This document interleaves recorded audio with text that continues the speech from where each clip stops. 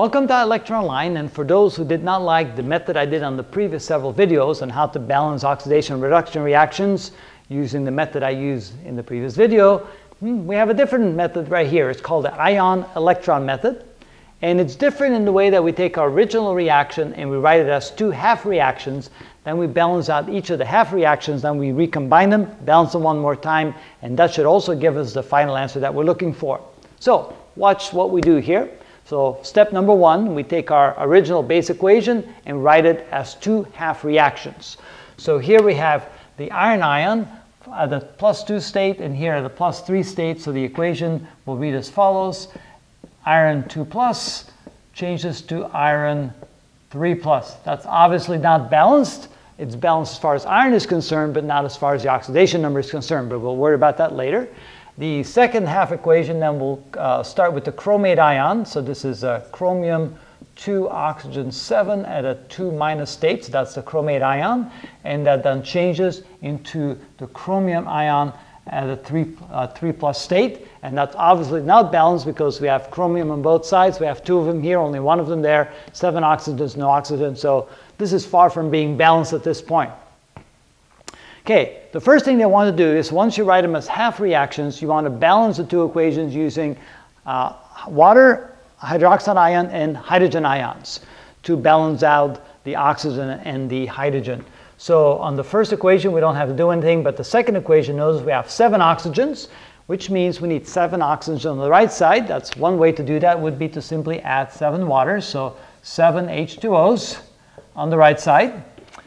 Now oxygen is balanced, but hydrogen is not. Now we have 14 hydrogens on the right side. We need 14 hydrogens on the left side. So let's add 14 hydrogens like this. And now we're balanced, at least from a perspective of chromium, oxygen, hydrogen, but not as far as the oxidation number. So now let's balance the oxidation numbers using additional electrons. So starting with the first equation, here we have iron at 2+, here we have iron at 3+. It's been oxidized, so to balance this out from an oxidation number perspective, we have to add 1 additional electron. So 1 negative charge to this gives us the same oxidation number on both sides of the equation. So I have to do the same on the right on the second equation, but now before we do that, let's find out what the oxidation numbers are for chromium here and chromium there. Well, there it's easy. We have this as a 3+.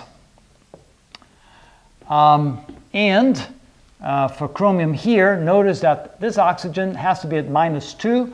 And of course, on the oxidation numbers, we like to put the negative or the positive sign first. So that's the +3. That's the -2. That's how we can separate it from the overall charge on the ion and the oxidation number. So that's why we write a plus first for the oxidation number and a 3+ there for the charge on the ion itself. Here we have this -2 times 7 is a -14. Let's write that down.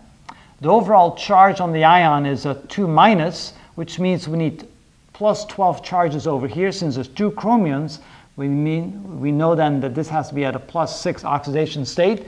2 times +6 gives us +12, and +12 minus 14 gives us a -2. So that way we know the correct oxidation number for chromium there. Okay.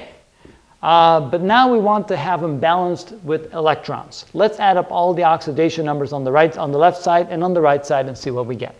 So over here we have 14 positive charges. Here we have 12 positive charges. Here we have -14 negative charges. So 14 minus right there. Okay, those are the oxidation numbers on the left side. All this adds up to a +12. And on the right side of the equation, well, before we can balance the right side, notice that we have 1 chromium here and 2 chromiums there, so we definitely need a 2 over here to balance that out. So here we can see that we have 2 times 3 or a +6 on the right side, and of course this is neutral because we have 14 positive charges and 14 negative charges from the oxygen. The oxidation numbers here are +1 and -2, so that's balanced out, so +0. On the left side, it's +12. On the right side, it's +6. So we're obviously not balanced. There's 6 additional positive charges on the left side, which means I need to add 6 more electrons on the left side to balance that out. So if I then subtract -6 from that, I have so that would be a +6. to a plus 6. So now you can see that the second equation is balanced as well as far as the oxidation numbers are concerned. We did that by adding 6 electrons here. Now the next step is we're going to combine the two equations. Now we need to again balance the two out. All right, so let's do that. Let me get rid of this so we have a little bit more room. Now notice before I want to add the two together, here I have 6 electrons on the left side and only have 1 electron on the right side over there. I should have 6 electrons on the right side, so when I add the two equations together, the electrons will be balanced on both sides. So one way to do that is to multiply everything here by 6 so that the electrons will be balanced. So I can put a 6 here, a 6 there, and a 6 there. Now, if I add the two sides together, I will have 6 electrons on the right side, 6 electrons on the left side, so the electrons will be balanced, and I did not change anything here in this equation. So now this equation becomes 6 electrons plus 14 hydrogens plus the dichromate ion, 2 minus, plus 6 irons at the 2 plus state. I end up with 6 irons at the 3 plus state.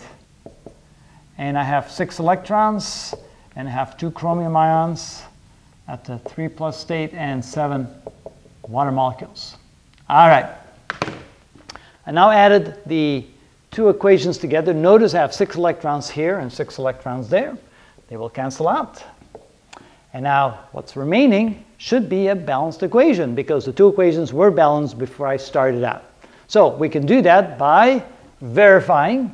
And we verify that by adding all the oxidation numbers together and see what we get. So here we have 14 positive charges.